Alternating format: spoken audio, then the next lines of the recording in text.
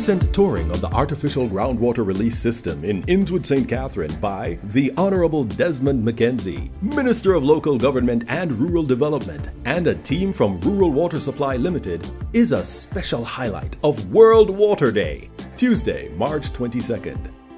The visit addresses the theme of World Water Day, Groundwater, a look at what's been flowing from the ministry. We just opened Aberdeen in St. Elizabeth, where we commissioned a modern facility that is providing water to thousands of persons in that community.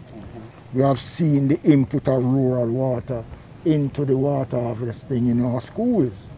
And we are now working on a number of projects. Chambers Pen in Hanover, which is a part of the Rural Development Trust of the government. The system falls under the purview of the Rural Water Supply Limited. Situated on 68 acres of land, its main function is to divert approximately 5 million gallons of water per day from the Rio Cobre River through the National Irrigation Commission Canal during the wet season. The water is settled and injected in limestone wells to recharge the limestone aquifer and to replenish the abstractions from wells into the Portmore, Bernard Lodge area. Audley Thompson, Managing Director of Rural Water Supply Limited, on the company's main mandate. Our main mandate is to satisfy the Government of Jamaica 2030 vision to ensure that all rural Jamaicans have water.